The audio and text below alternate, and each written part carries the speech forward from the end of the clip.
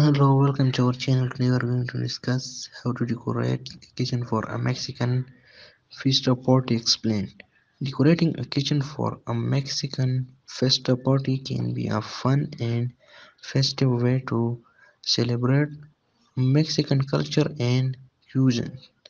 Here are some ideas to help you create a vibrant and colorful atmosphere for your Mexican feast or party. Number first is choose a color scheme. Use bright, bold colors such as red, green, yellow, and blue to create a vibrant and festive atmosphere. Number two is use pebble, hang pebble, picado, traditional Mexican cut paper banners across the kitchen to add some extra decoration. Number third is set up a taco bar. Create a taco bar with a variety of toppings to fillings such as seasoned beef, chicken, Caesar, and sour cream. Number 4 is use sombreros. Use sombreros as a centerpiece or decoration on your party table. Number 5 is use traditional pottery.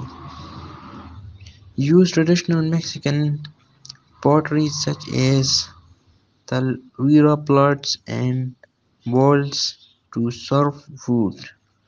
Number 6 is margarita bar.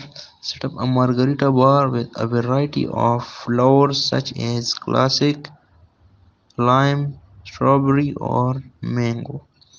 Number 7 is use Mexican textiles.